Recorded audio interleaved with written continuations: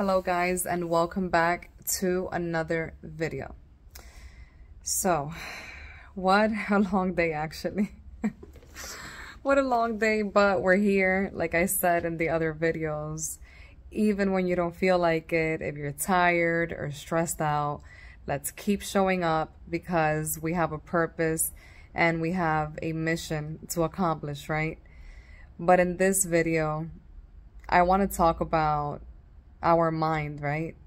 And the thoughts that we have in our minds and how they are in our mind for a reason. And those thoughts continue to travel even into our sleep. And this brings me to a story that I want to share with you guys. I used to have a reoccurring dream where I would be a passenger in a car, but guess what? There was no driver in the car. The car was like driving itself, and I was one of the passengers. I was usually like in the back seat, not even on the seat that's next to the passenger. And I would sit there and the car would drive, and I would have like this feeling inside of me, like if something was wrong, but I just couldn't tell what it was exactly, like in my mind or in the moment. And so I would think to myself, why do I keep dreaming that I'm a passenger and I'm sitting in one of the back seats of the car, nobody's driving the car, and I had the feeling inside of me like something is wrong.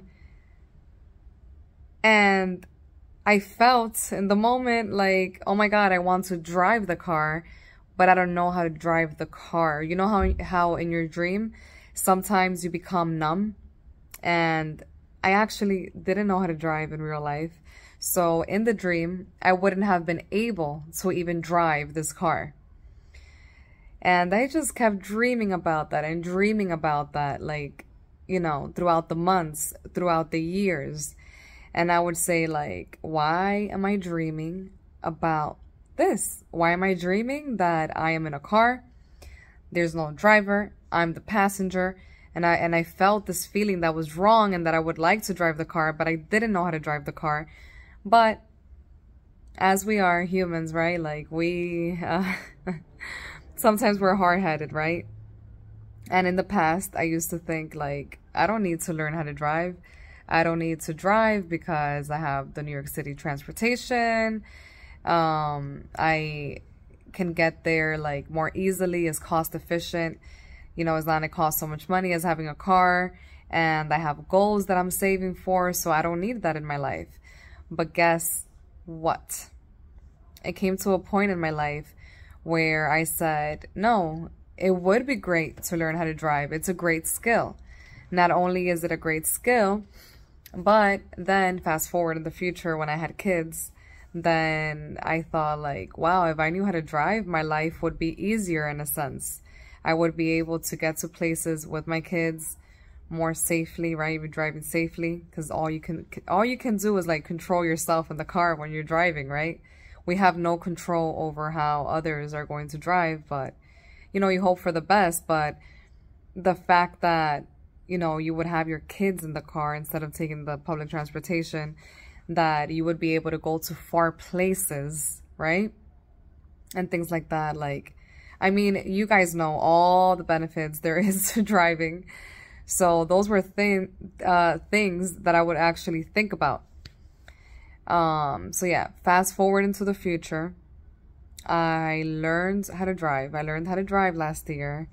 Oh my gosh, I thought I would never, ever learn how to drive. Not only like it was not in my plans, it was not in my plans, but also I would say like, oh my God, how am I going to learn how to drive? That is going to be so hard. But no, it's actually steps, as everything in life, right? You set a goal for yourself and then you have steps to accomplish it. And I said I would take the classes, and I took so many classes, like hundreds of classes, but I learned how to drive.